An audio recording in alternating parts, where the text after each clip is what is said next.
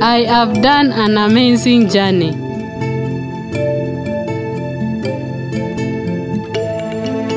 I was born in a small and poor village in Kenya where my prospects of obtaining education was equal to zero.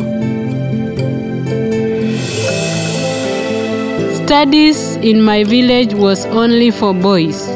The fate for girls in my home had already been sealed, despite the fact that I thirsted for knowledge and education. Thanks to Uppsala University and International Science Program, I currently do research in areas that I think will have great significance for our world, and not least my country, Kenya.